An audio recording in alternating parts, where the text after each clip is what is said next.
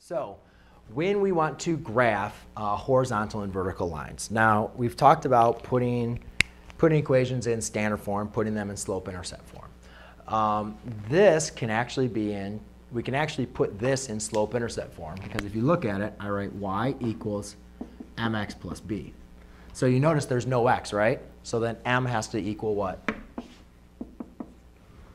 0. And there's no b, so b has to equal 0. However, for this one, I have an x, but then I don't have a y. So this one is actually not going to be a linear equation, but it's still going to produce a line, which I'll show you what to do. So for this one, it's not too bad. You could, if you look at it though, I'm sorry, your b, no, b doesn't equal 0. B equals -2, right? That's your constant. B is your constant. So what you could look at is, to go to this line, if I was going to start graphing this, you know you go down -2, right?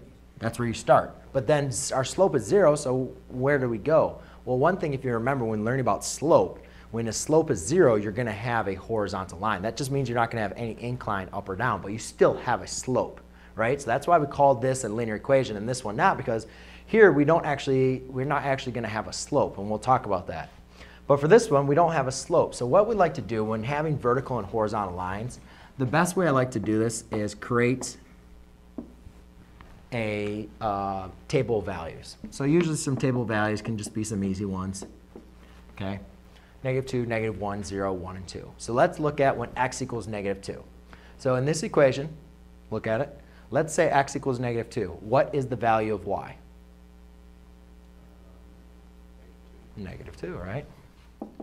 Because it doesn't really make sense. You're not plugging x in for anything, right? What about if x equals -1? What is the only value we have for y? -2. 0, -2, 1, -2, 2, -2. So all the time, y always equals -2, right? So that means for every one of these values, y always equals -2. So your graph is just going to be a horizontal line at y equals -2. Make sense? Okay, so let's talk about this one. So for this graph, you can see the table of values.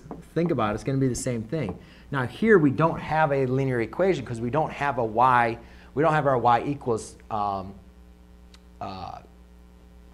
We don't have a y equals y and an x, so we're not going to have a linear equation. However, we still are going to have a vertical line. If you look at it, if I say x always equals 3, all right, if x is always going to equal 3, if I pick like values for y, I could pick any value for y, right? It's kind of the same thing. 1, 2. No matter what values of y you pick, x is always going to equal what? 3. 1, 2, 3. So that's going to give a vertical line. And if you remember talking about slope, when we talked about a vertical line and slope had, when it's a vertical line, is an undefined slope. Okay? So your slope is actually undefined in this example. So that's how you graph your two horizontal lines. Make sense? Just create them. You can obviously see x equals 3. It's going to be a vertical line. Y equals -2. Horizontal line. Okay? And that thing with the vertical lines, that's just to see if it's a function. That's just for a function.